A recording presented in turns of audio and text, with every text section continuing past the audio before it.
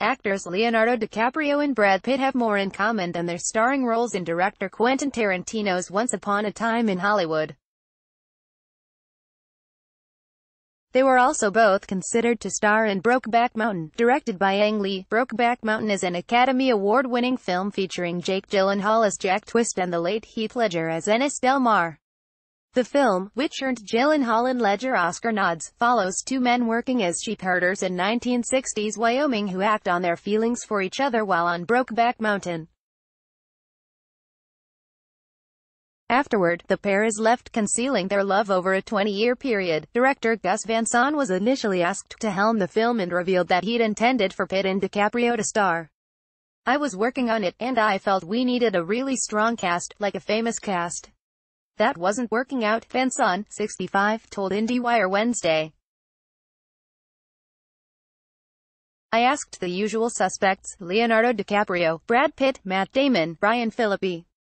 They all said no." Pitt and DiCaprio aren't the only stars to reject iconic movie roles. Here's a list of 6 other stars who did the same.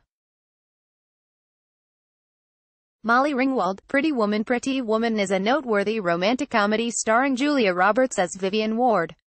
Ringwald, best known for her work in several John Hughes films, was initially up for the part. She has no regrets passing up on the role, however. Julia Roberts is what makes that movie.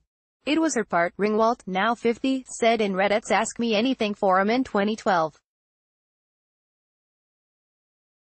"Every actor hopes for a part that lets them shine like that." Tom Hanks, Jerry Maguire. Jerry Maguire director Cameron Crowe admitted to writing the classic flick with Hanks in mind, not Tom Cruise.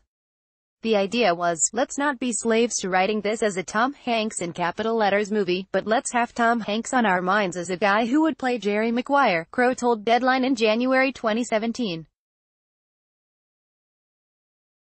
"So we were kind of developing it for him, based on us knowing he really wanted to do something with us." Emma Watson and Miles Teller. La La Land. La La Land earned actress Emma Stone her first Oscar win.